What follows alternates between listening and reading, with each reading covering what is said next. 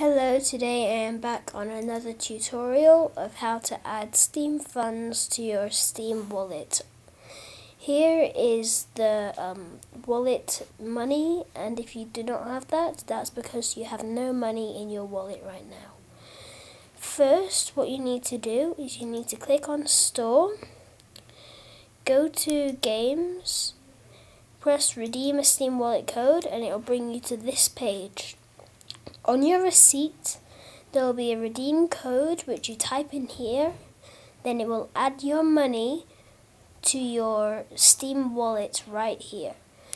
Then you can buy games with the wallet money, and you never need to put in your password for your credit card.